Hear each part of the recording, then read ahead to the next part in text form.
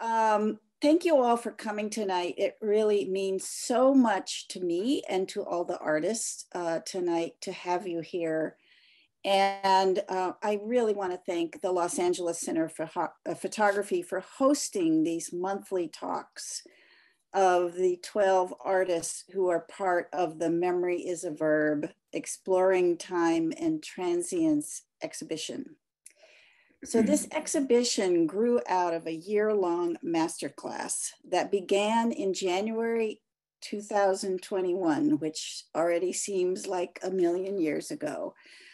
And now it has continued for an additional 4 months as we continue with our artist talks. And I think the group will continue as a collective for a long time. Everyone is very bonded. The idea for this class was not only to bring projects to completion, but to also elevate all parts of their photographic journey, their work, their articulation, their writing, and most importantly, the way they think about their projects and themselves as artists. I am so lucky to call them friends, which I'm going to get choked up. And I'm constantly inspired by their creativity and intelligence.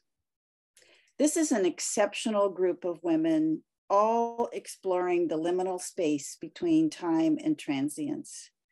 Represented in this exhibition are the universal concepts of loss, mortality, and legacy, and the exploration of what inspires us to seek solace and re-examine our histories. Subsequently, unearthing discoveries about ourselves, our relationships, and our place in the universe. And I just have to say, thank God for photography. It has given us a language to discuss all of these issues. The project, Memory is a Verb, Exploring Time and Transience, began as the world was besieged with fear and anxiety during a pandemic, longing for a return to normalcy. Feeling a sense of loss, we craved connection to our past and to each other. The pandemic also offered a unique moment in which to interpret things differently. Beyond nostalgia, which selectively employs memory as a self-soothing balm, our exploration reconsidered how we might view the past and what is the purpose and significance in light of our changed circumstances. So you can read more, but I don't want to, I want to get to the artist talks, but I do want to share briefly our website, and it's memoryisaverb.com. All 12 projects are on the website. You can learn about individual artists. So let's look at Susan, who is presenting tonight. This is her page, and you can read her statement. You can see more of her work. You can read her bio. And this is about our talks and contact. And we are looking for exhibition opportunities. So we do hope to have a long roster of exhibitions here. But I think this is such a great example of what community can do, that we put this together. Someone in the group is a website designer. She designed the website. One of the members in the group is a graphic designer. She created our wonderful logo, and everyone helped in some way to create this site and this exhibition. So that is so fantastic. So I would like to begin our artist talks, and I am going to start with the wonderful Diane Hemingway. Diane is an artist who tells stories of life through photography in interdisciplinary media. Her photographic work, which includes written and recorded prose, which you will hear some recording tonight, explores the spiritual, emotional, and physical link between the natural world, memory, and lived experience. Hemingway received her BS in business from the University of New Hampshire, Durham. Did I get that right? And her MFA from the Maine Media College in Rockport, Maine. She has exhibited nationally, including exhibitions at the Griffin Museum of Photography, the Praxis Gallery, the A. Smith Gallery, and the Midwest Center of Photography for Photography.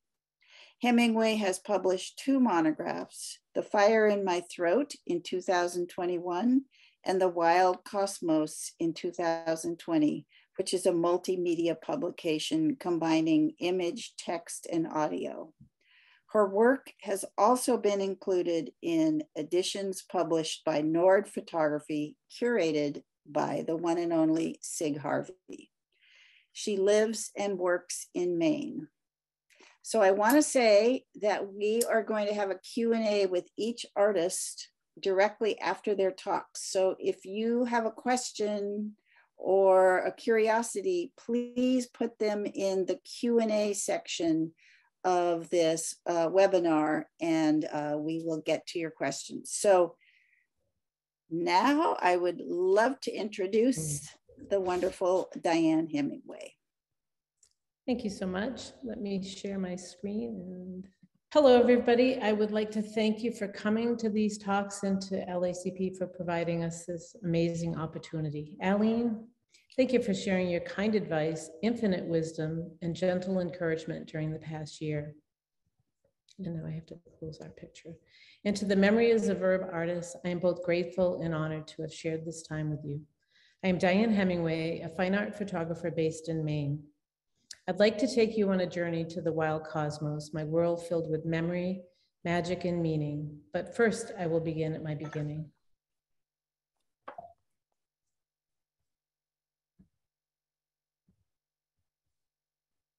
Time and again, I pinched myself when I recall my untethered childhood.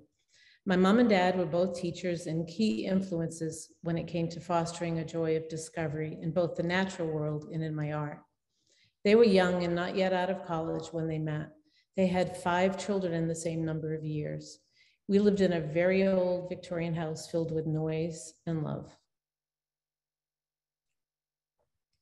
My earliest memories of making were as a little girl in that house. I was forever picking wildflowers and filling my pockets with shell beans with names like Orca and Appaloosa. Everything was turned into an art project.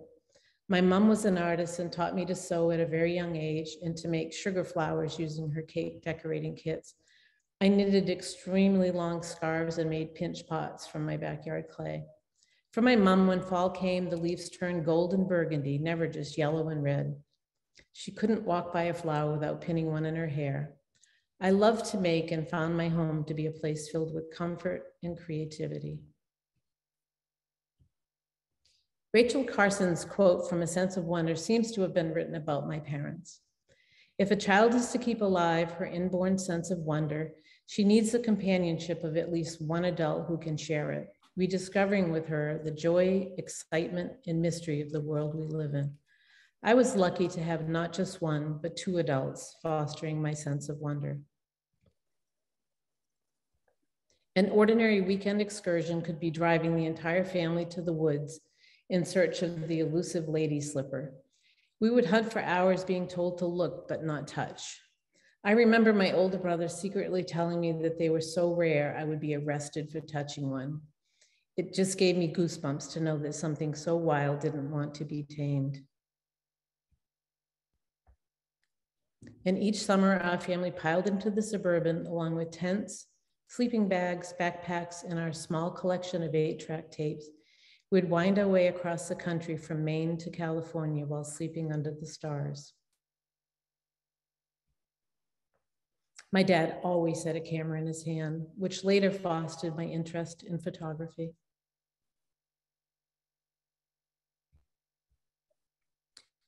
But time flies, it comes to a halt, and it slips away. The road trips ended as I headed off to college with the stern parental advice that I should major in something that would get me a good paying job. Soon after graduation, I began my long software engineering career, followed closely by becoming a mom to 3 boys. I tried to pass my deep-rooted love and appreciation for this magical world on to my sons. It is impossible to navigate life without loss. Even as an adult, nothing prepared me for when the stars, my mom, dad, and brother, fell from the sky. Seeking solace, I quit my job and immersed myself in the land and in my art, trusting that my world would right itself. Having spent my childhood fully immersed in the sensory wonders of the natural world, photography became the perfect medium for my art. It allowed me the opportunity to disappear into the land and fully connect with this wild earth. During this time of discovery, I learned of several women photographers who also found inspiration in the natural world. Their work really resonated with me. Rinko Kawuchi's exquisite images are visual poems. They bring a magic to often overlooked everyday things. Barbara Bosworth's images explore the relationship between humans and the natural world, something that has always been important to me. Her attention to the world around us is a reminder to look more closely. When I first opened Rebecca Norris Webb's book, My Dakota, my heart skipped a beat. It was a pivotal moment in the early days of photography for me. Her intensely personal response to her brother's sudden, unexpected death struck a tender nerve. I wasn't quite ready to explore the interior language of grief, but it kept finding its way into both my photographs and my daily writing. Here is some of my earlier work. My photographs were metaphors. They contained unexplained mystical happenings and revealed hidden symbols or imagined messages. I looked for beauty in what was left behind. Photography already had a hold on me, but I was hungry for more. I enrolled in Maine Media College's MFA program to continue charting my own path with my art. Most important to me was working to understand the ever-present conversation between my inner and outer world.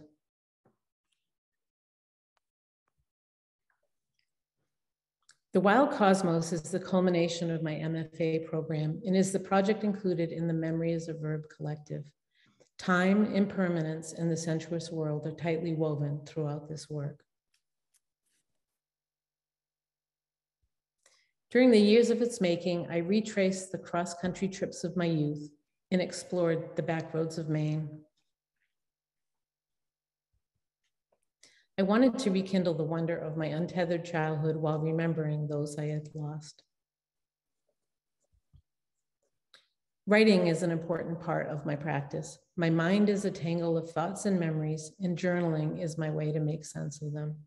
I believe that my writing and my photography are intertwined. Each informs the other. I grouped the images in the wild cosmos into chapters for my experiences: wonder, whimsy, loss, and the mystical. I pair my photographs with audio versions of my writing, loosely based on my journal of field notes and dreams. I made the decision to record my prose pieces because I like the idea of intertwining the senses of sight with sounds so that they shape one another. I'll be showing you images and playing audio when I take you on this journey to the wild cosmos. Chapter 1, Wonder is an elusive songbird.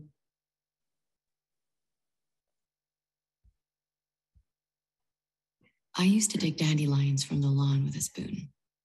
It was a chore assigned by my dad. He thought they were weeds. A full bag could be traded in for a popsicle. But sometimes I couldn't part with my bag. I was under the spell of yellow. I was sure I could feel the tremble of goldfinch wings, or 100 exploding sunsets, or an endless supply of butterscotch candy wrapped in golden cellophane. I clung tight to the wildness of the dandelion. I preferred possibility to popsicles.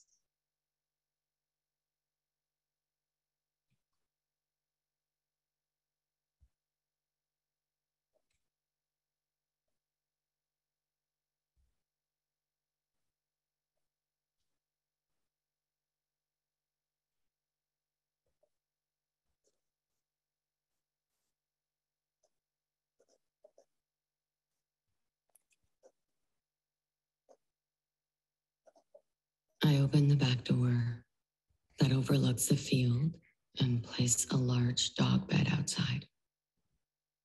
It is for my spirit animal to come while I sleep. I leave the door wide open that night. In the morning, I find a black deer glistening in the bed. She has a soft velvet coat and long blonde hair. Her eyes are like blue glass, almost hidden by her lashes. When she sees me, she gets up slowly, bats her eyes, flips her Rapunzel hair, and bows. I believe in everything.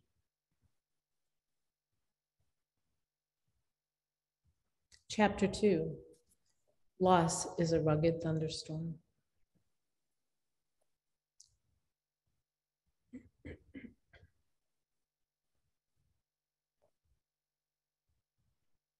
I am alone at Mount Rushmore, looking at the president. Workers are adding a new face to the memorial, but they haven't yet revealed who. A park ranger steps into the crowd and yells that World War III has been declared. For a minute, it is silent. Then screams rise skyward as everyone begins running toward their cars. Racing through the parking lot, I notice every car is filled with wild animals. It reminds me of phone booth stuffing back when that was a craze.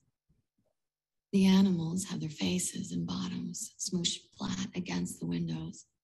The only empty seat is for the driver. I reach my car and jump in. There's a bear in the passenger seat. I look into his big brown eyes and, for a moment, do not breathe. I start the car and the song Wild Horses comes on the radio. I drive on through the prairie trying to sing along. Wild Horses always makes me cry.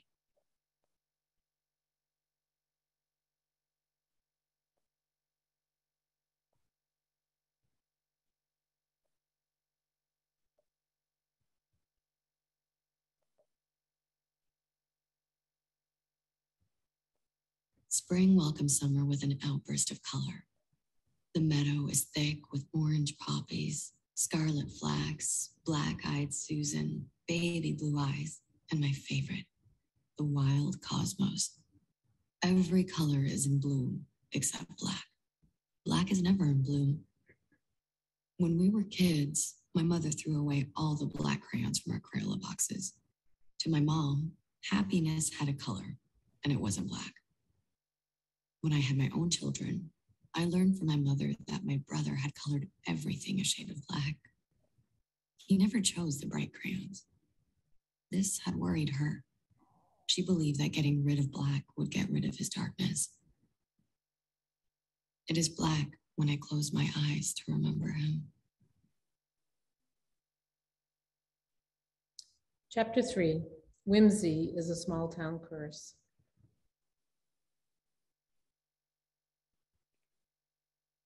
I own a Western saloon.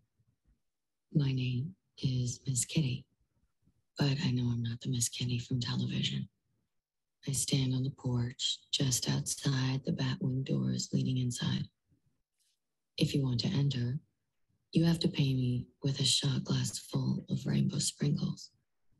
If a customer doesn't have any, I turn them away.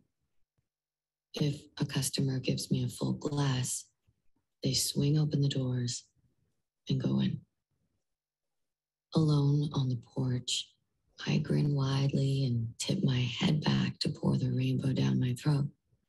But each time, the sprinkles disappointingly turn into water before ever touching my tongue. I'm not looking for ordinary.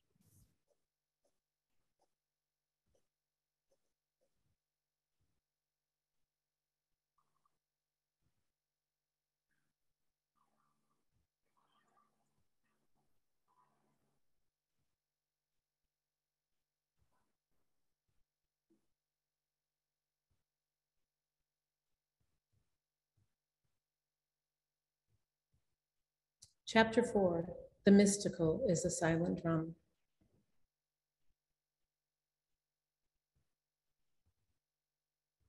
I live on an island in the middle of the ocean.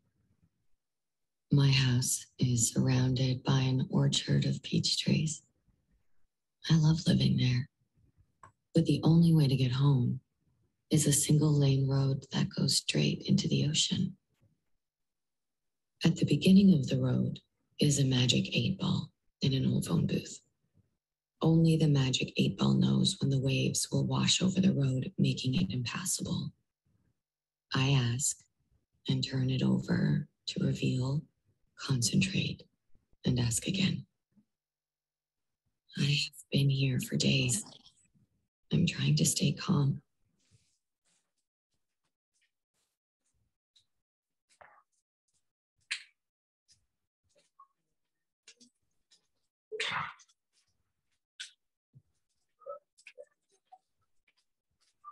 I'm traveling at night using the stars for navigation. Whenever I want, I can fly up past the stars into the heavens. All I have to do is flap my arms. I do this over and over again. Each time, my head pops up into a white stillness filled with whispers. The air is warm and sweet, almost sticky. I'm looking for you, straining to hear your voice in the emptiness. I never find you. Sometimes it is enough to know that you were there.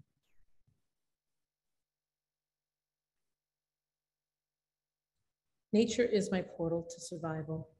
Much like the transcendentalists, I believe it is essential to experience the simplicity and solitude of nature to better understand oneself. I emerged resilient like the wild cosmos, a wildflower that can thrive in almost any circumstance. Both my photography and my recorded prose are love letters to places, memories, dreams, and family. Each is an invitation to pay attention. In closing, I will share 2 bits of wisdom that guided me during the making of the wild cosmos. There is nothing you can see that is not a flower. There is nothing you can think that is not the moon, Basho. And therefore, all poems are elegies, George Barker. Thank you all for coming, and it was a pleasure to be here with you this evening. Thank you so much, Diane. That was wonderful. Well, I hope there are some questions. Please put them in the Q&A, but I will start off.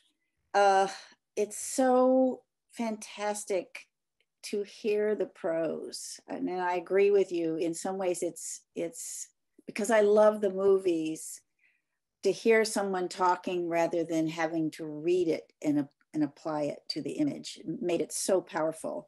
So I was curious if you think about the storytelling before or after you take the photograph.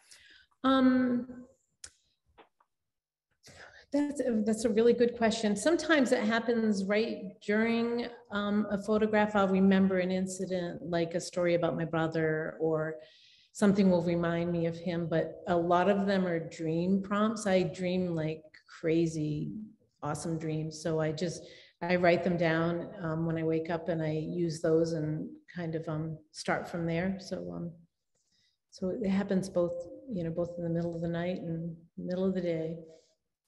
And there seemed to be a number of references to animals, which I loved, especially the spirit animal. And where you live in Maine, is there a lot of wildlife? Well, we live on a little piece, we have like 6 acres. It's not a little piece LA wise, but it's pretty little for Maine. And we have tons of deer and coyotes and fox and things like that. And yeah, so we have a lot of animals running around the yard. So Karma is asking, I love the way the words go with the photo. Do you think yourself more as a photographer or as a poet? And what is your training and background? In writing You mean in my art?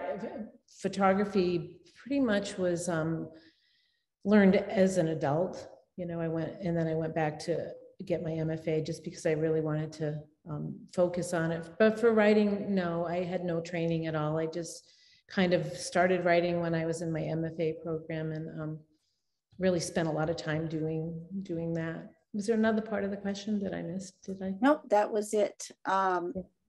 Amy asks, this was beyond stunning. Thank you, Diane. And I have to say, Amy is starting the MFA main media program. She asked, do you hear the stories as you were working? Can you hear a voice track?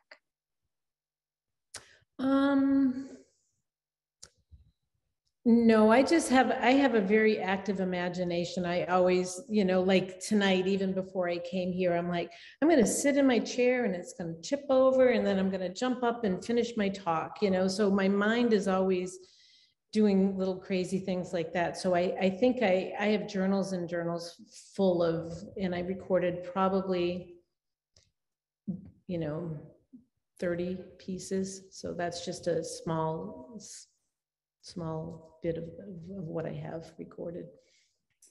You know, one thing I think a lot about is when you're traveling, especially taking a road trip, or you have a lot of time alone, that you do hear this inner dialogue, where you don't always hear it when you live in an urban environment where there's a lot of distraction. But once, I don't know, there's something about that cross-country trip where you're like narrating the experience to yourself inside. Oh yeah, definitely. I think the more time you spend, you know, like I spend a lot of time alone when I make photographs. I try to do it with people, you know, like I'll do a workshop here and there, but then I'm always like out the door and in the woods somewhere. But that's kind of how I grew up. No matter how hard I try, I end up where you end up where you started, don't you? You know, absolutely. You can't escape your childhood. Yeah. Hillary asks, can you speak about the process of sequencing your images? Well, I used Rinko Kawuchi's book for inspiration. I can't remember which one it was that it's probably Illuminance. Illuminance. The sequencing in that book is just amazing. You can learn so much just by going back and seeing what she did and things like that. And I sequence on my dining room table. I just print them, you know, 2 by 3 and fill the table up, and then I start throwing things around and then I make them bigger. So it's just a matter of moving, you know, moving images around and things like that. Dina asks if you ever imagine the work with written text or as audio. I tried it with written text, and I have really neat penmanship, so it looked really formal. Beside, you know, it looked like a really formal, bizarre story, you know, so it just didn't feel right to me. Ideally, I would love to project images and have all of my dreams and notes just sequenced, you know, together, you know, so that you can do what you want with it in your own head, you know. We have a couple of questions about your process as a writer. Lisa asks, would you share your process of how you composed poetry that complements and expands the imagery? And Jennifer asks, can you talk about your writing practice and how it differs from your photographic practice? Okay, so like I keep a journal, and my writing is usually, I just jot down a few things, and then I am the slowest writer in the world. So it takes me, like one of those pieces will take me an entire week to write. You know, I just write and write and write, and I'm kind of a perfectionist. And then I don't tend to photograph and write at the same time. Like I tend to step out of photography and then spend time writing, and then I'll make some images. And it's more just, you know, dreams. And then I carry them around in my head. And when I'm out in the woods, sometimes I'm like, I've got an ending. I've got the sentence that I need. So I don't think I'm a natural. Basically, it doesn't, it's like, I'm not prolific, you know. The crowd does not agree with you. Yeah. And Dawn asks, how did you find the reader, the person that is reading your prose?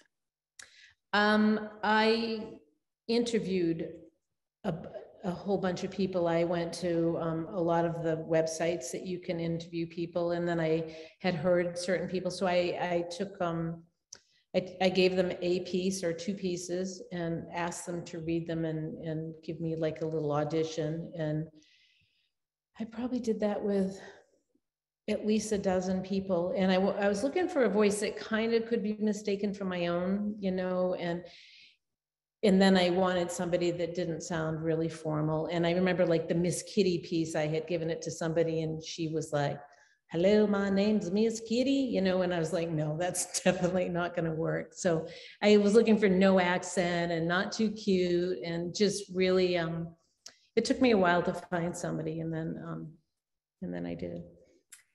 Okay, I'm going to ask two final questions.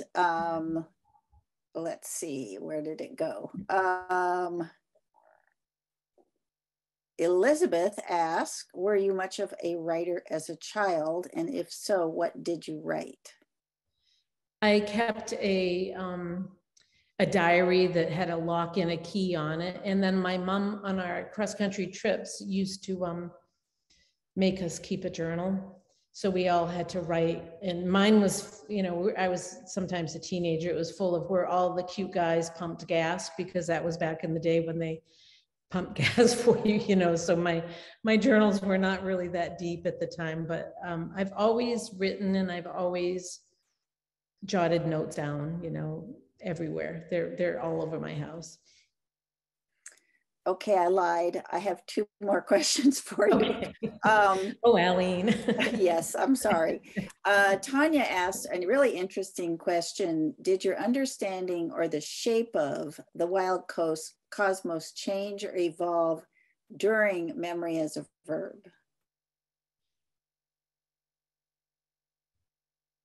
I don't think it changed. It made me more comfortable with it, you know, and it made me really grab onto the transience of life, of nature, of everything, you know. And yeah, it didn't change. It made me like my work more, if that makes sense. Yeah, sometimes you just have to have time and to live with it for a while and then be proud of what you've done. So yeah. And Vincent asks our final questions. Do the images come together at the time you view the subject, or do they gel upon later or subsequent reflection of your journaling? They come together when I make the image. And then, but some, you know, like I've chose 40 for the Wild Cosmos for 10 for each chapter, which I didn't, you know, I didn't show all of them, but I have literally hundreds and hundreds and hundreds of images that I had to weed through to come up with 40. And sometimes I was looking for a certain image to go with a piece of writing, you know. Yeah. Well, thank you, Diane. That was wonderful. And you can relax and have your wine now. Yeah, really. See ya. Okay. Next up is the wonderful Susan Lapidis. And I've known Susan for a long time, and I was so thrilled to have her in this workshop because I just love her project so much, and I'm so excited for her, for the future of it. Susan is a photographic artist who creates time-based projects focusing on adolescence and place. Through her portraits and landscapes, she examines social, cultural, and community issues. Lapidus earned her BA in art history from Tufts University and the School of the Museum of Fine Arts. She had an extensive career as a professional editorial photographer, working on national publications. She photographed President Barack Obama and then the first African-American editor of the Harvard Law Review, and Rose Kennedy on her 91st birthday. That must all have been amazing.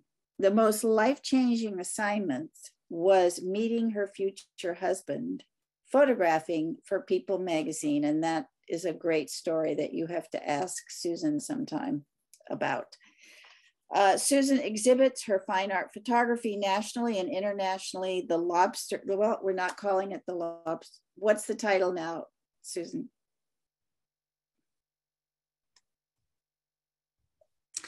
Sea Change. Okay, all right, I'm going to start again. Sea Change will premiere at Sunbury Shores Art Center in Canada in 2022. She's going to have a big show, so I hope you can get up to see it, and that will be in July, right? Mm-hmm. July into August. Yeah. St. George exhibitions were presented at the Griffin Museum in Winchester, Massachusetts, Sunbury Shores, and the St. John's Art Center in Canada. Her awards include the 2019 Critical Mass finalist and the Beth Block juried membership honoraria from the Houston Center of Photography.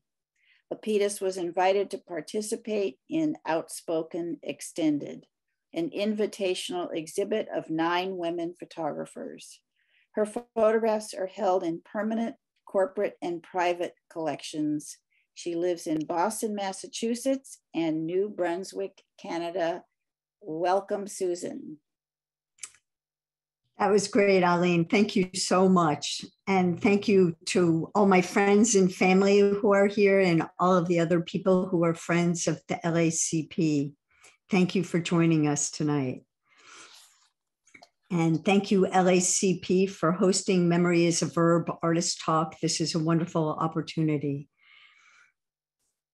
This grid is all of the photographs that are included in Sea Change, which I will discuss today. In addition, I will speak about my project, St. George, Ebb and Flow, and my early career as an editorial photographer. This is my mom and dad. They were opposites. My dad was an engineer. He was immensely supportive of my photography career and taught me to problem solve and gave me a passion for the technical side of photography. My mom taught me about art. We went on adventures in New York City to go to MoMA. We went to galleries, and we even went to some artist studios in New York City. My mom was a painter. Here is one of them. It's 48 inches square, influenced by color field painters like Joseph Albers, Mark Rothko, and Frank Stella. I loved Mom's painting as a kid, and now I marvel at her sense of color and design, wondering about her inspiration and her process. I can only guess. Jim, my brother, also got the art bug from Mom. He owns the International Poster Gallery selling vintage lithograph posters. I made this portrait of Jim on the ferry going to Ellis Island, not long after he introduced me to photography. He'd invited me to join him while he was doing his homework in the darkroom for a class taught by David Leventhal, then a young graduate student. My life changed immediately. I signed up for a photography class. Here I am, letting my camera lead me around the city. I was 18, a month into my first class, when I created this photo story about the racetrack. I remember feeling like I was on an assignment for Life magazine.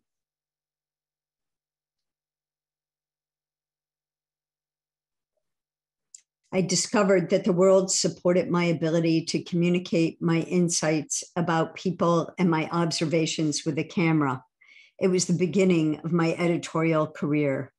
This portrait of Rose Kennedy was published in the commemorative article about her in Life magazine. And here's the photograph of young Barack Obama, who was then the president of the Harvard Law Review. But the really fun part about this is who it was shot for. Trump Shuttle magazine. Some picture editors I worked with at one magazine would recommend me to another magazine as a local photographer in Boston. So I photographed Chris Schlesinger, a celebrity chef and author of Thrill of the Grill, for Ladies' Home Journal. Before her first Olympic Games in 1992, I photographed Jenny Thompson in her high school pool for Vis-a-Vis magazine. She went on to become the most decorated American female in Olympic history, winning 12 gold medals over 4 Olympic Games. Natali and his prize Chianini is from my long-term project documenting the lives of a farming family outside of Florence, Italy. This photo was published in a cover story I photographed about oxen for Smithsonian Magazine. This was picked up as a stock photograph. Jump. I worked for Yankee Magazine more than any other publication. For them, I photographed everything: people, landscapes, architecture, and even food. This was for the This New England feature story about Falmouth, Mass. On Cape Cod. This was for Yankee's House for Sale feature.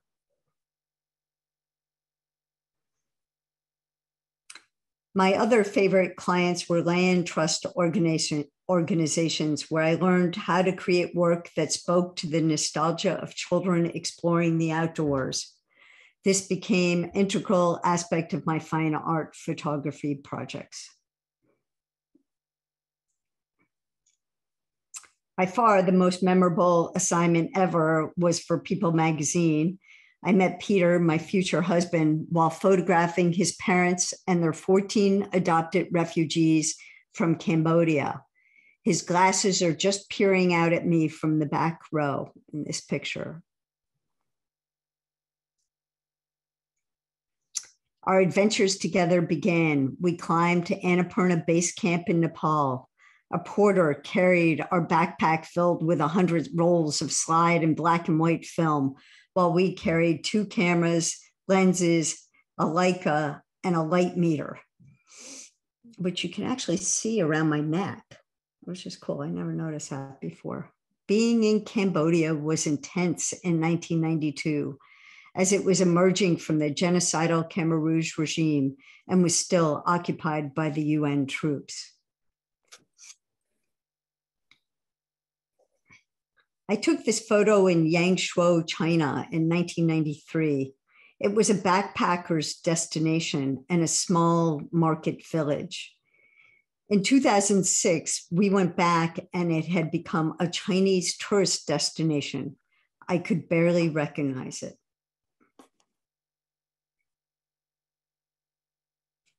I've always been fascinated with factories and how things are made. This is during the vanilla bean harvest in Sulawesi, Indonesia. I love this setting: the fisherman, his catch, the scale, and the cooing baby. Little did I know how much I would photograph and learn about fishing in the future. Oh. Evening walk, St. George in New Brunswick, Canada. The Bay of Fundy has the highest tides in the world. At high tide, the water laps the seagrass at the top of the beach and exposes the ocean floor 6 hours later. The population of St. George, 2,800. And there's not even one traffic light. Stairway to Heaven. My inspiration for this project was the colorful stories that the older residents shared about the good old days with an abundance of herring weirs, an ancient sustainable method of fishing for herring.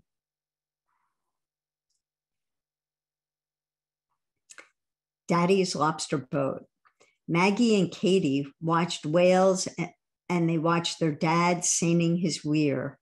They listened to many small town conversations on the wharf and in the church. The Fisherman's Daughter. I wanted to show intimate and iconic moments of the maritime experience.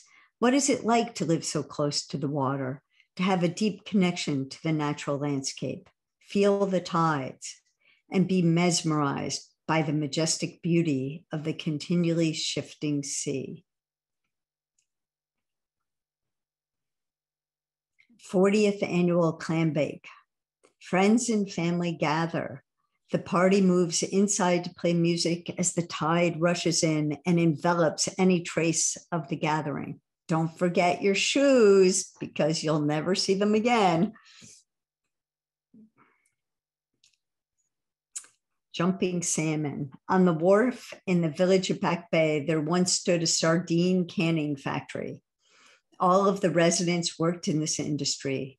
Today, the factory is gone and the wharf is filled with barges for the farm-raised salmon, lobster, seaweed, and sea urchin industries. This was taken inside the salmon hatchery. Warwick.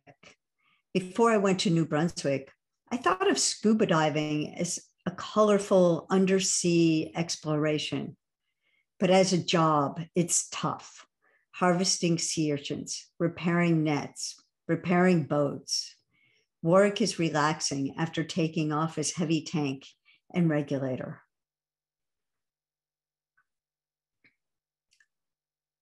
Rockweeder. The grab fork on the wharf 20 feet above is the only way to unload the skiff filled with seaweed.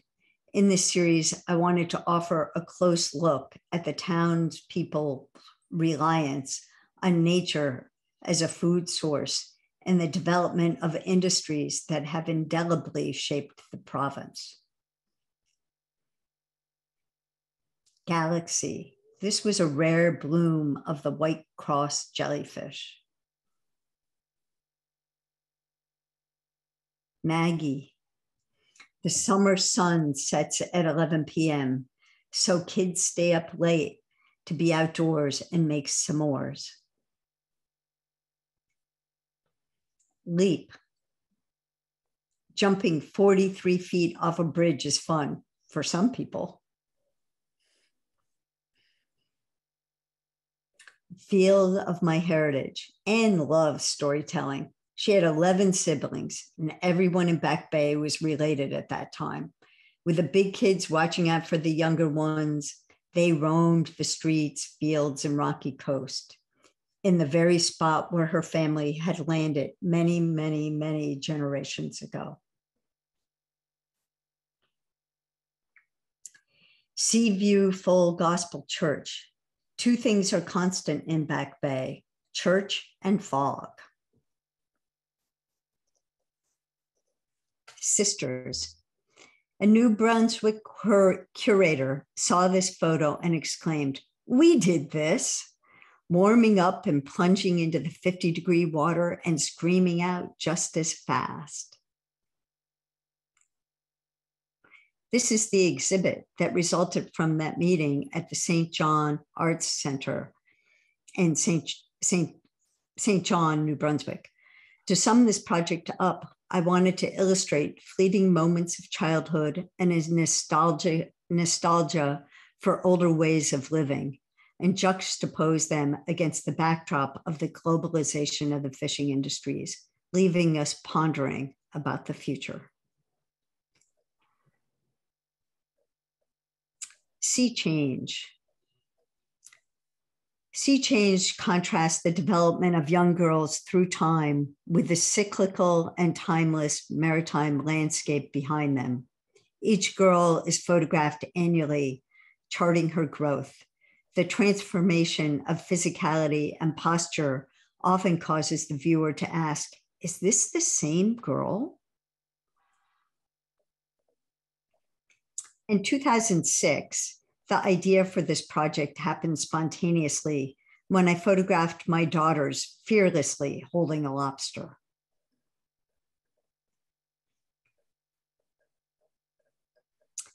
In 2015, I continued with photographs of Maggie at age 15 and expanded the reach of the project to include 17 girls.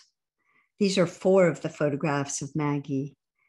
And then in this one is her older photographs. Now Maggie is studying astrophysics and misses home on foggy days in Kingston, Ontario.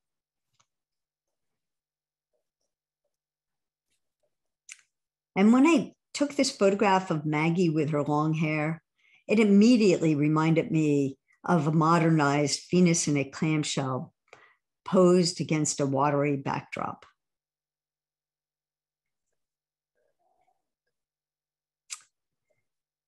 The edited body of work contains 65 photographs with 2 to 7 portraits of each girl. With the continuity of the common backdrop, each girl chose her own outfit and the way she held her lobster.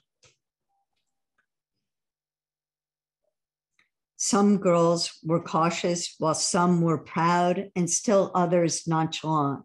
Some cradled, some squirmed, some raised it aloft triumphantly. Photographing the girls over time, I saw the sea change in their lives as they transitioned from girlhood to adolescence to womanhood. The big lobster Natalie is holding at age 11 recalls the classic shot of a fisherman holding up his big catch. The sense of perspective changes dramatically with the tide. If you look carefully, you notice the tides changing from low to high to mid to high in these photographs. The lobster is the symbol of the fishing industry where the girls live. It is no longer food for the poor or sold across town. Now it is shipped globally overnight. Mackenzie, age 11 and 12, won the Beth Block Award at the Houston Center for Photography.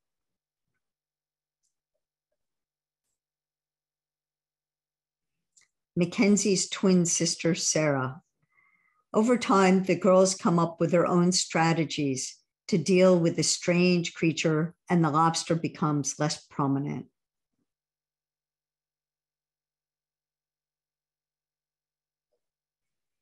Trust immigrated from Uganda to St. George when her father was appointed the minister of a local Anglican church.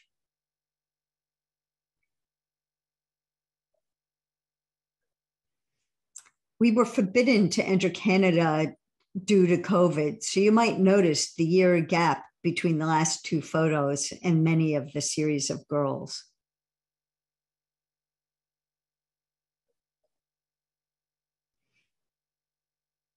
In Sea Change, I hope to reveal something of each girl's character as she takes stock of a lobster.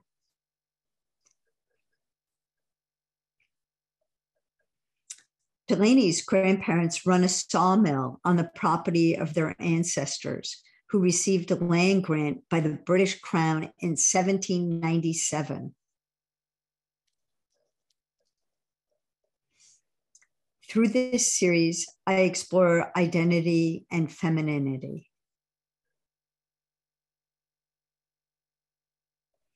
Rachel is Maggie's best friend and granddaughter of Anne, the woman in the fur coat. Recently, Rachel wrote me from London to share her favorite quote by Sylvia Plath. It goes like this: I sometimes think my vision of the sea is the clearest thing I know.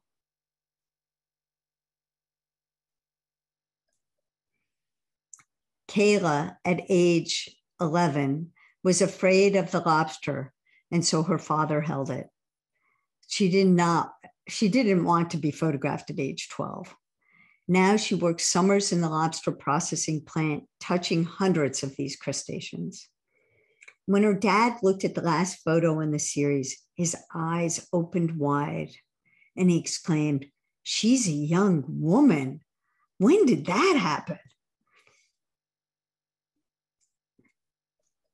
I'm honored that Sea Change will have its premier solo exhibition this summer at Sunbury Shores Art and Nature Center in St. Andrews, New Brunswick, not too far from St. George, so the girls and their families will be able to attend.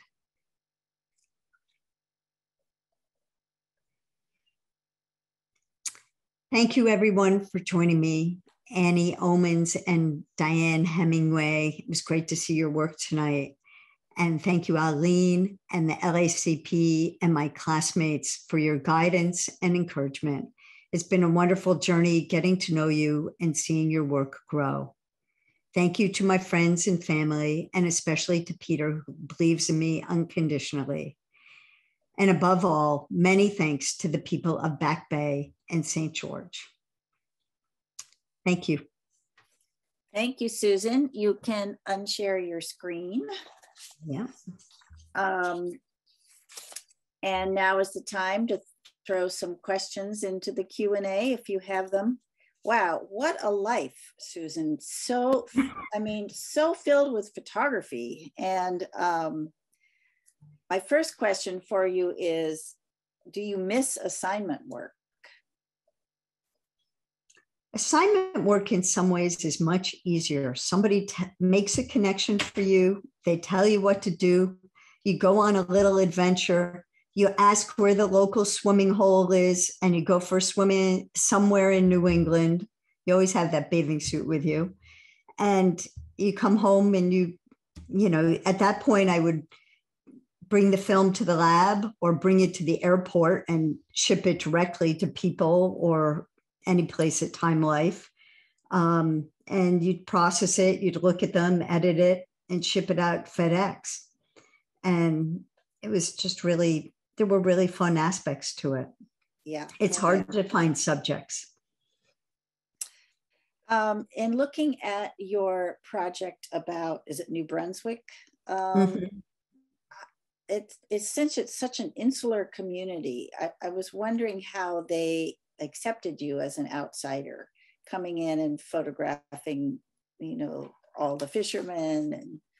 And are you like a rock star in the town now? You know, a lot of people didn't get to see the exhibits, unfortunately, but my friends know who I am. Yeah. And it really began photographing the industries by photographing the people that we made friends with, and they had kids the same age, or, you know, our circles kind of intertwined. It's not a summer community at all. So you get to know the local people and you get to hear the stories and you get to learn about it. Maggie's dad, Warwick, helped us quite a few times in the very beginning, like getting a mooring in. And as a result, we met him. And then we found out the kids were the same age. And so we would all get together a lot. And you go to look at weirs at night to see if the fish have come into the net. And so he would always talk about the fish and what was happening and what was going to happen tonight and what he was hoping for. And that really piqued my interest in the whole project, in that aspect of the project. Yeah. So let's move on to Sea Change. I love work about time, and I'm curious, and Jennifer also asked the question, what's next for you and the girls? But I'm also curious as to what the parents think and what the girls think when they see these images. The parents have to drive their kids over. Kids there don't get a driver's license until they're 18.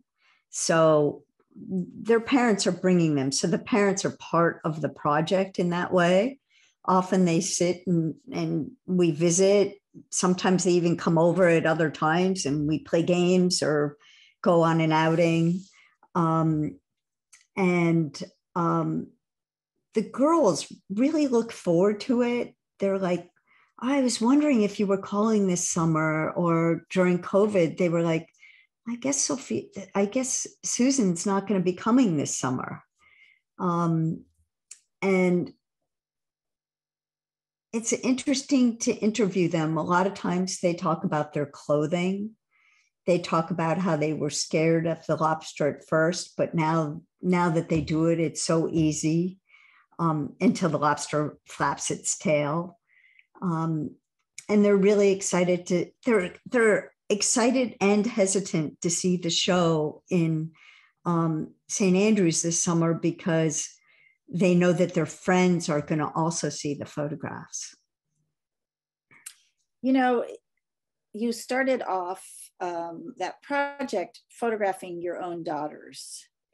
And then with all projects, there's like a genesis. And then how did you make that leap to begin photographing other girls and using that incredible Botticelli Venus figure kind of backdrop? And there are some questions on how did you decide on a lobster, and also on your really choice of flash, which makes things so much more dramatic and gives the work a real consistency. So maybe you could talk about your process in creating the project and then all the elements that you thought about going into it, including the lighting and the lobster.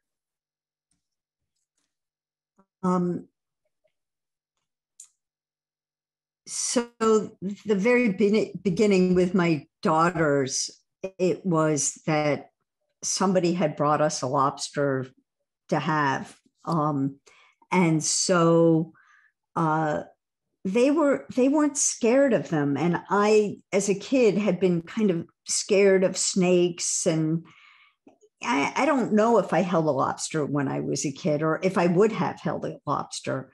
So I was like, hey, can I take your picture? And the camera I had was a 645. I think it was a Mamiya 645. And it had a built-in flash on it.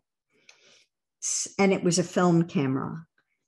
And so that's the camera that I used in the very beginning. The flash is not particularly strong, and the sun is it's backlit if you want to get the background. So you have to add light. And then I photographed family and friends who would come over, like Maggie came over or Sina was there one time. And those pictures are actually in the series. And then some friends saw it and they said, you should really do this as a project. It'd be really great. And my kids were finally away at school, or, they were old enough to stay home in wherever they were in the States. And so we were up there alone, and I decided to reach out to other girls. And one woman brought over 5 girls with her.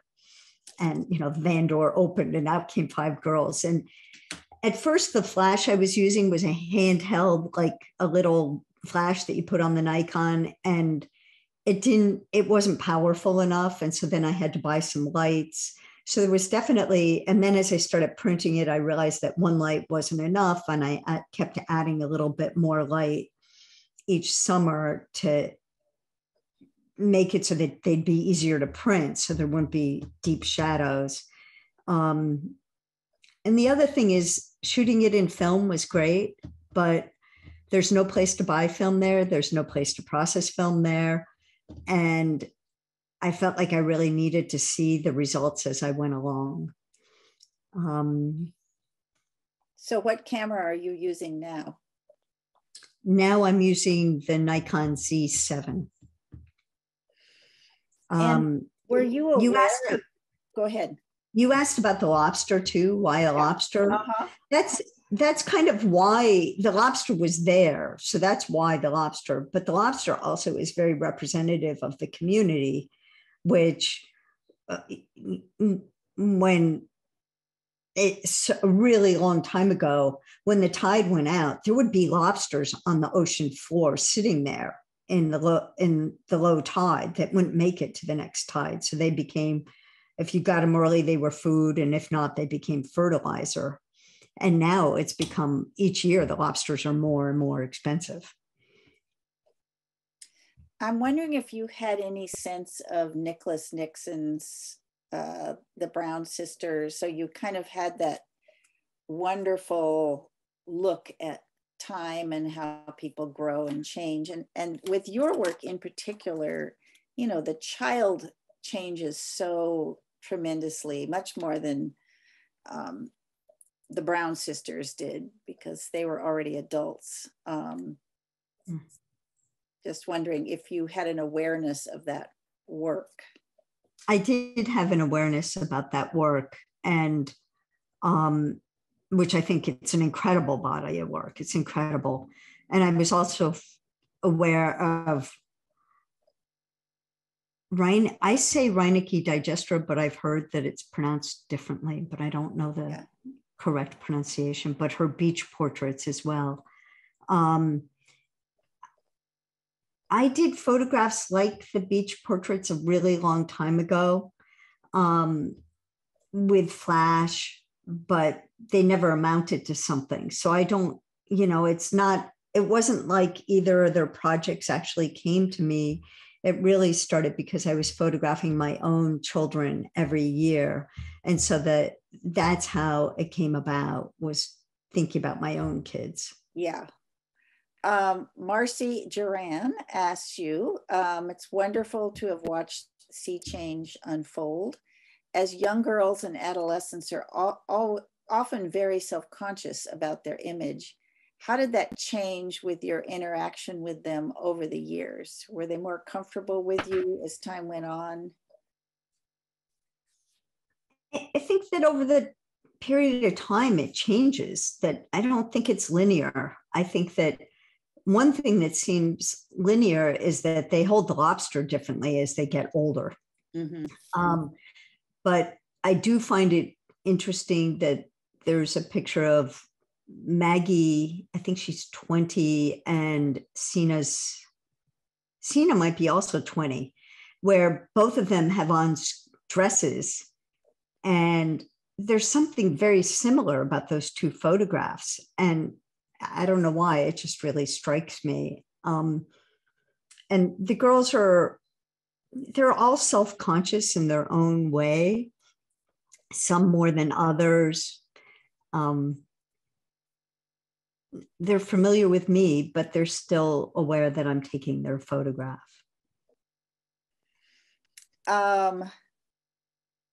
Yvette asks, can you speak to how you came up with the new name, because this was originally called the Lobster Girls, and how you landed with that new name?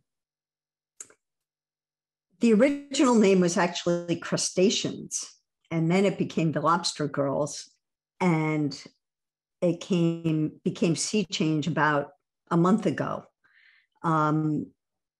The reason that it changed was I had portfolio reviews, and someone said to me that they didn't like the title, and I respected who she was and what her thought process, and decided that I had to respect that.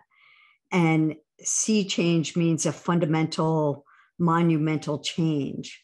And that's what's happening in these girls. There's this monumental change. And so it's a concept, it's an idiom, and it seemed really appropriate. And when I asked everybody in my masterclass, they all went, yeah.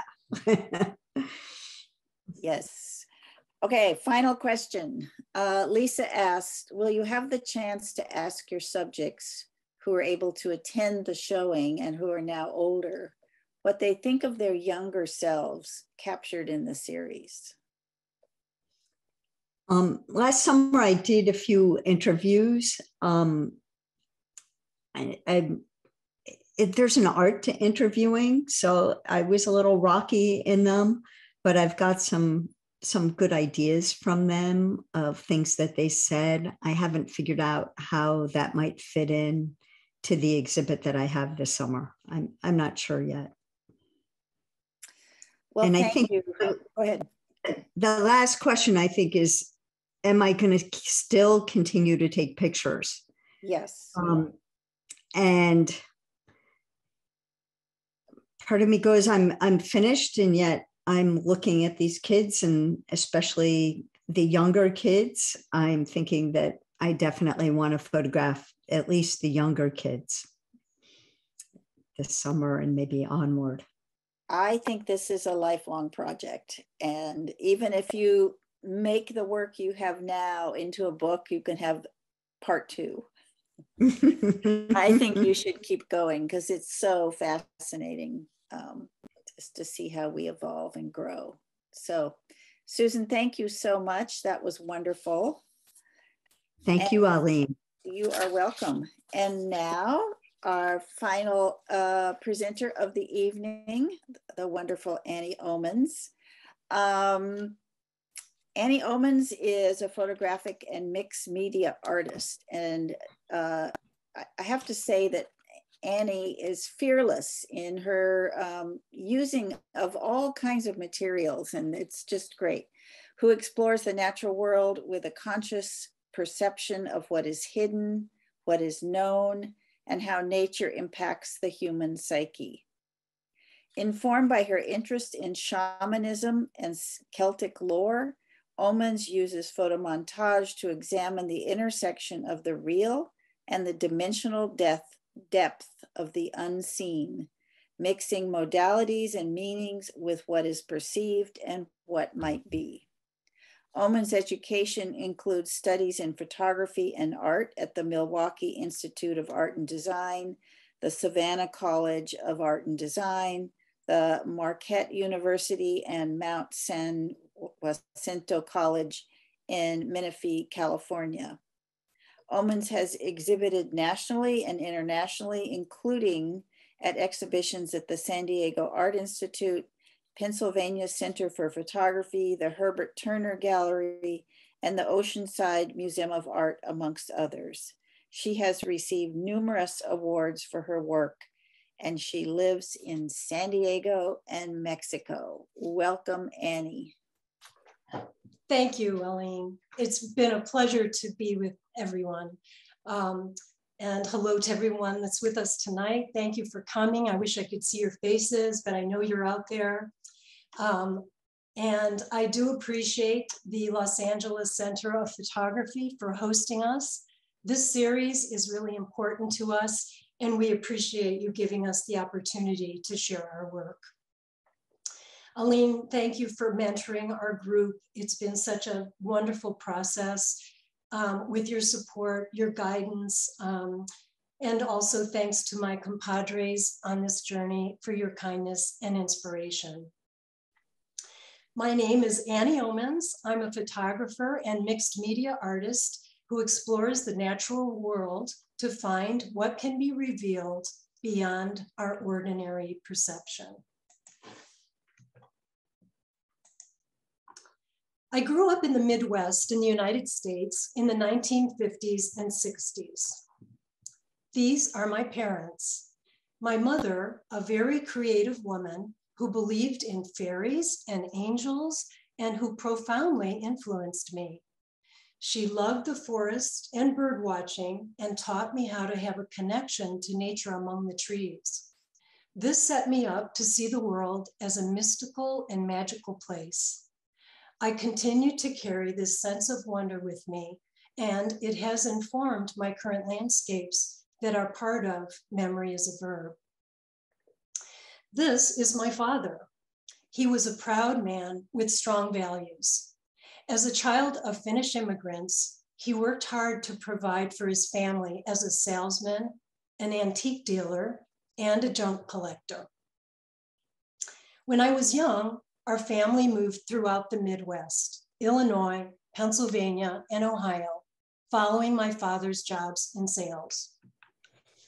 This is a family picture of me and my brother and sister with my cousins.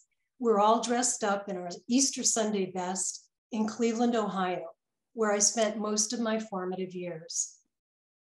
When I graduated high school, I went off to college to Milwaukee, Wisconsin during the early 70s. It was a turbulent and rich culture of unrest and change, and the music of the times was central to my life. I almost made it to Woodstock, and so did Joni Mitchell. Here's a poster that I had of Joni, and I remember naming her as the person that I most wanted to spend time with on my art school application. I couldn't think of anything better than designing album covers at the time, but it wasn't until quite recently that I got to do just that for two musicians. Sandy Kimmel, who is a singer and songwriter, and Daryl Sturmer, who is the lead guitarist for Phil Collins and Genesis. In Milwaukee, I started out at Marquette University, and after a year, satisfying the deal I made with my parents that I would at least start out at a liberal arts college and not art school, I transferred to what is now known as the Milwaukee Institute of Art and Design, where I studied different disciplines, mainly drawing and sculpture. It wasn't until I transferred to the Savannah College of Art 2 years later that I fell in love with photography. I was lucky enough to land a work-study job in the photo lab, which gave me extra time in the darkroom. Our wonderful teacher, Fred Ensley, introduced us to many alternative processes, such as gum bichromate, cyanotype, and pinhole cameras, as you can see in our cyanotype class portrait, holding our pinhole cameras. And this was in front of the High Museum of Art in Atlanta. You can see me as the dorky one on the far right. As a final project, I created a book that explored the use of Xerox prints as self-portraits and combined them with my 35mm black and white images.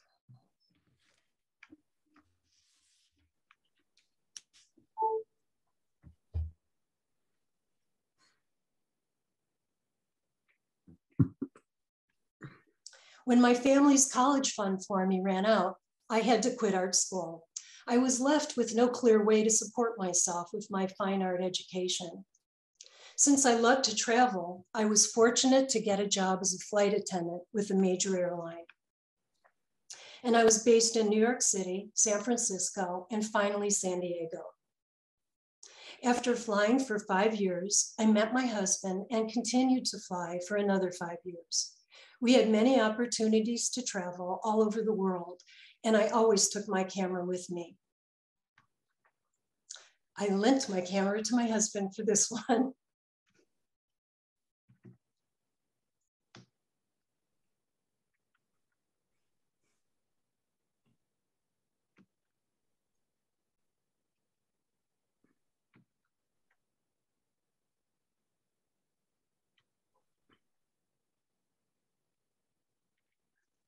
When we decided to start our family, I quit my airline job and dedicated myself to my 2 beautiful daughters, teaching art for years in each of their classrooms, and also being involved in their lives and school activities, like Caveman Day.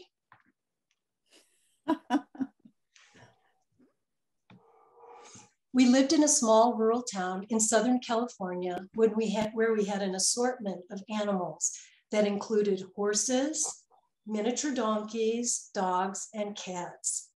This was our Christmas card one year, minus the chinchilla. I've always had a connection to horses.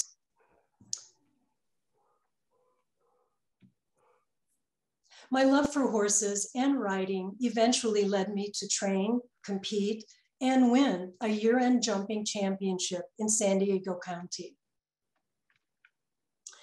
It wasn't all fun and games though. Ask my chiropractor. At least this was a softer landing. Here is my wonderful hunter-jumper toward the end of his days. He carried me not only through the show ring, but through the mountain trails where we would go camping together. As a stay-at-home mom, I continued to take art workshops to hone my artistic skills and to keep on track as an artist. In particular, I studied with photographers who used paint and mixed media with their images.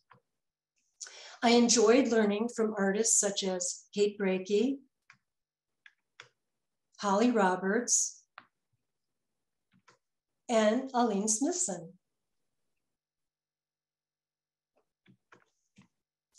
When my aging mother slipped into dementia, my brother generously offered to have my parents leave Los Angeles and come live with him in a small town in Kansas. This is my brother standing in my father's antique and junk shop that my dad purchased after he moved to Kansas. He found a sprawling building with several rooms to house his collections, which at this point was more junk than antiques. It was in disrepair. Behind this bright white garage door was this. And behind the shop's storefront windows was my dad and his stuff. Everything had value to him. Perhaps coming from the time of the Depression, he learned to treasure everything. When both of our parents passed away, my brother, my sister, and myself had to go through rooms of accumulated stuff, not only of objects recognized by us from our childhood, but a cosmos of other people's possessions.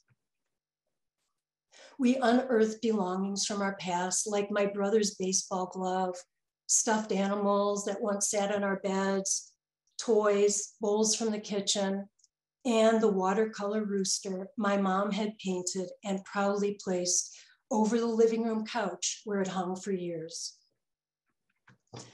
My dad had often boasted about the hidden and valuable gems he had, so it forced us to comb through every dust-covered object, piece by piece, searching for something valuable or worth keeping. We did find treasures like the antique iron toys, but it was hard to find them mixed in with everything else. The task was daunting.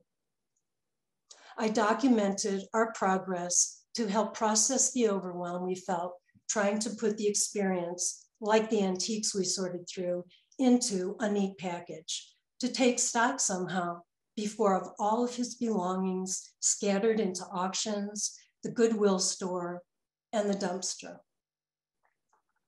In our Memory as a Verb group, we often had discussions about treasured objects holding memories despite them being transitory and impermanent. In the end, the permanence of my father's beloved collections is only retained through these photographs.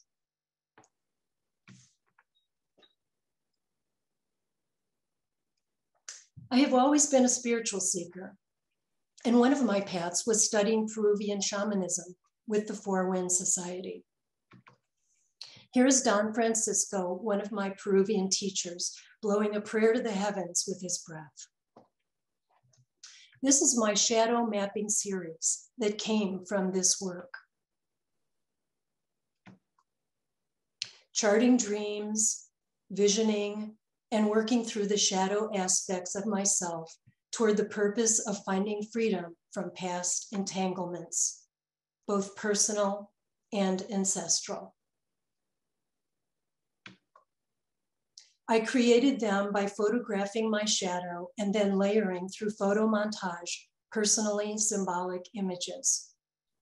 I also used this technique to respond to the cultural and political landscape of the Me Too movement and women's empowerment. I call this one Stop. And this is Born to be Wild, the Geometry of Birth.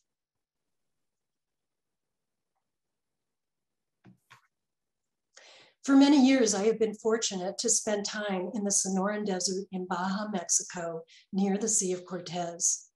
For me, this is a very special place of serene beauty, where time is ancient and there is a feeling that something magical could be right around the next corner, or cactus, as the case may be.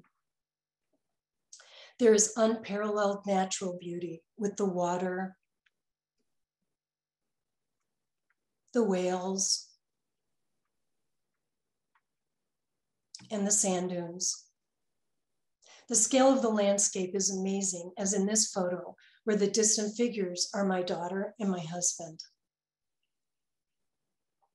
The abandoned buildings that dot the landscape are equally beautiful, but poignant and gritty. It is haunting to witness these abandoned dreams as moments in time that continue to be transformed from vandalism and the natural elements. These are two diptychs from my Abandoned series.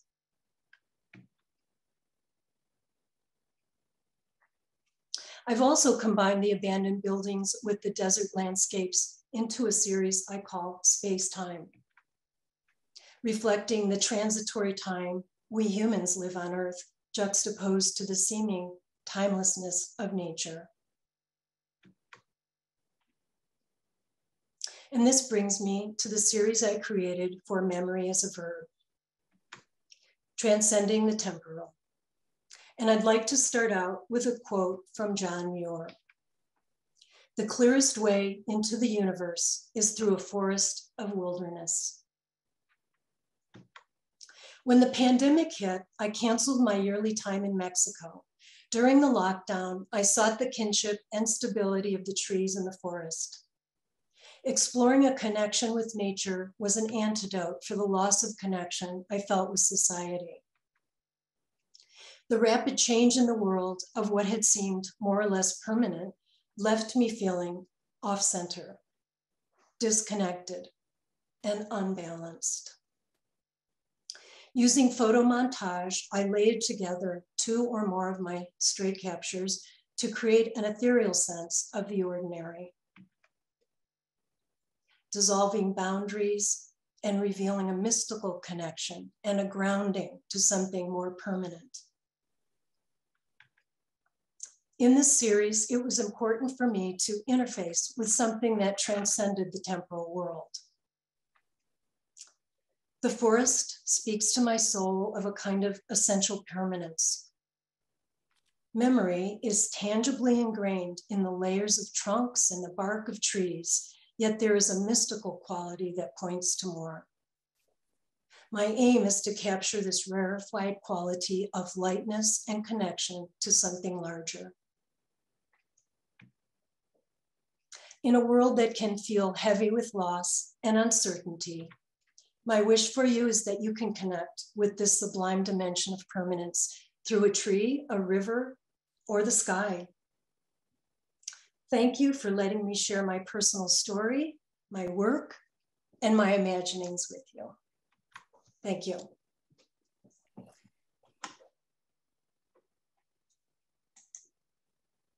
Thank you, Annie. That was wonderful. Thank you. All right, now's the time for your questions. I want to go back to that series with the shadow, which I don't remember the title of.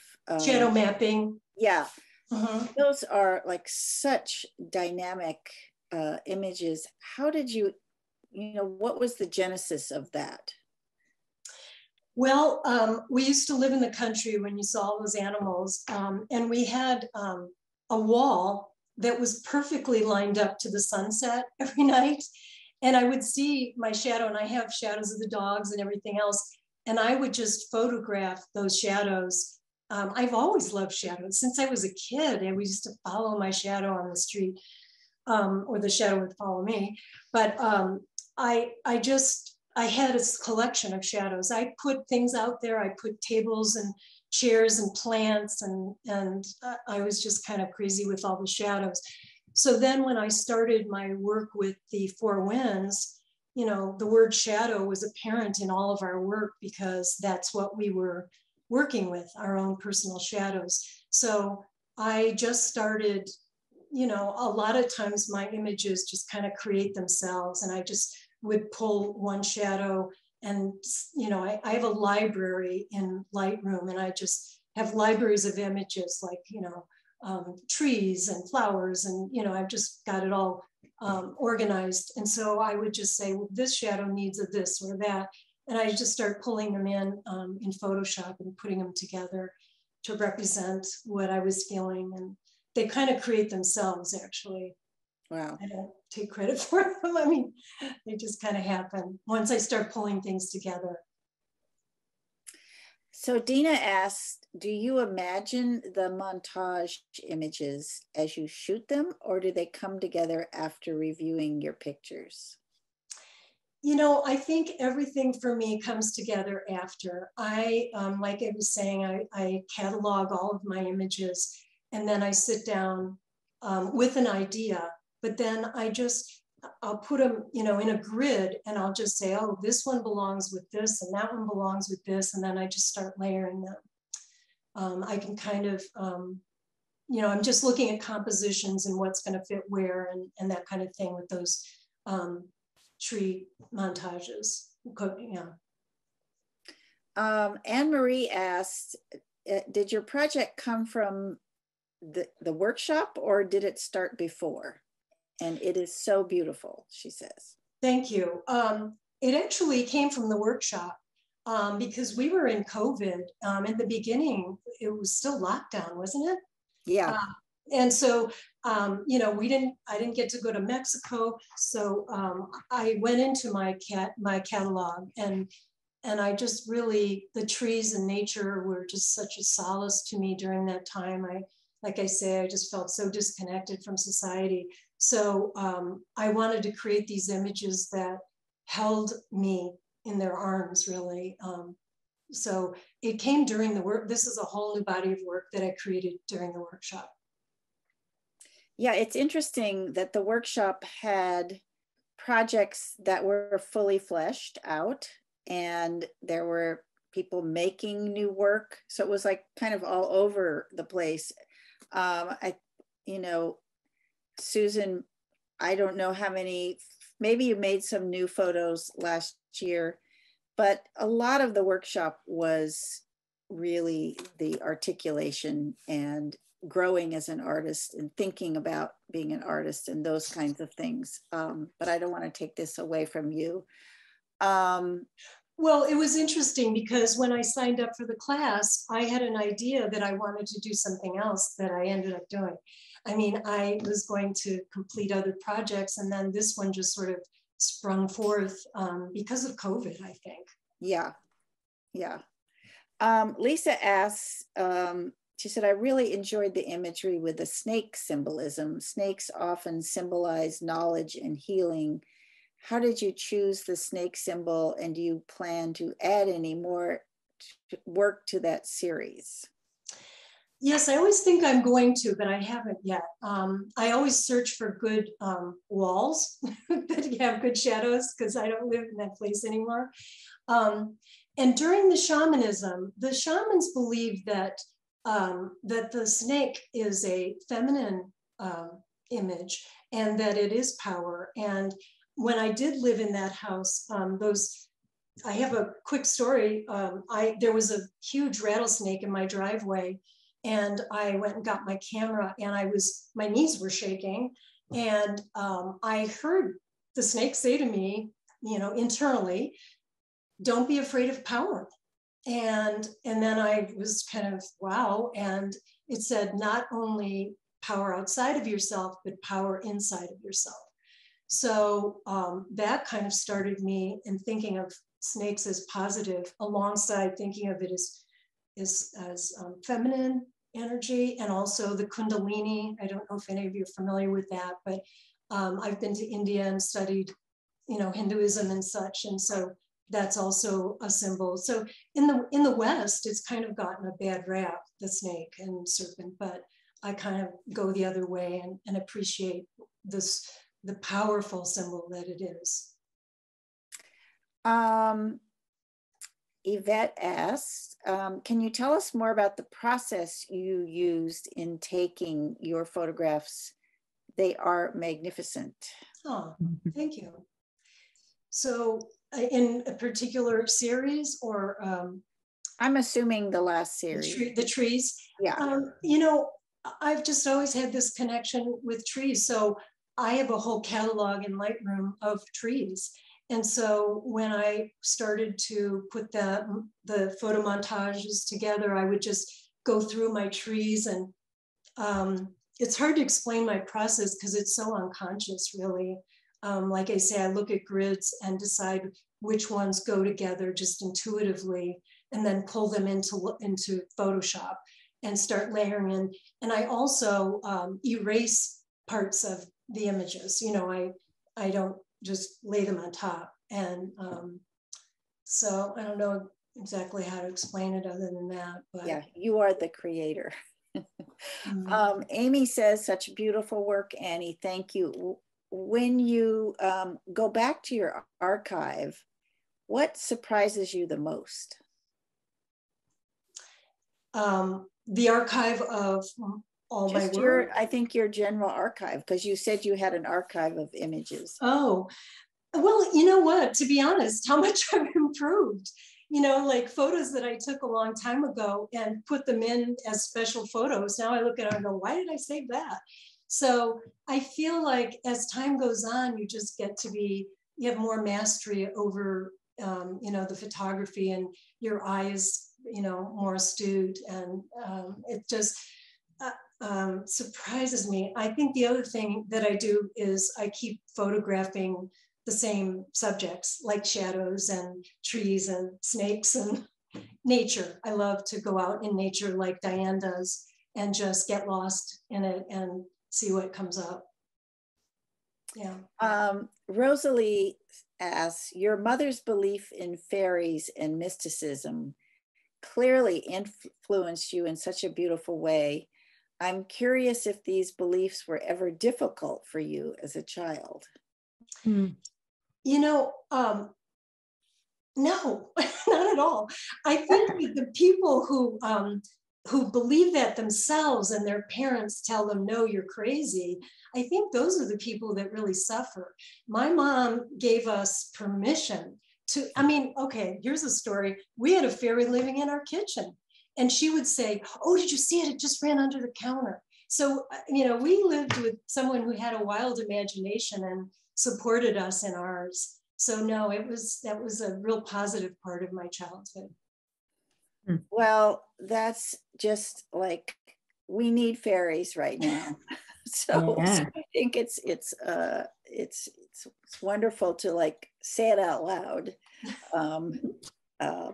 So, well, thank you all so much. This has been such a special evening and incredibly bittersweet for me because this is our last round of talks. But I do want to say to any of the Memory as a Verb artists that are out in the audience, please check your email.